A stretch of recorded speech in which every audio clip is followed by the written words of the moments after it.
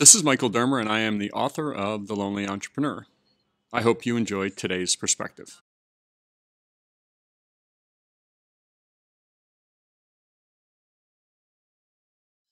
What a lot of people don't understand who haven't made the entrepreneurial leap is that being an entrepreneur is not just a job, it really is an identity. I mean, entrepreneurs, once they become one, often think to themselves, what was I doing before this?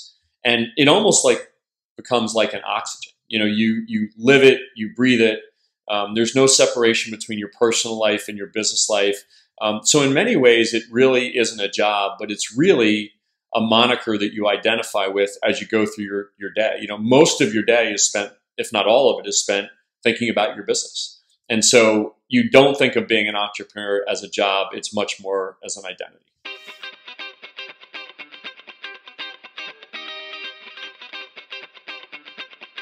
Join the Lonely Entrepreneur community and receive a free perspective of the day. Visit us at lonelyentrepreneur.com/subscribe. And remember, the difference between success and failure is your perspective.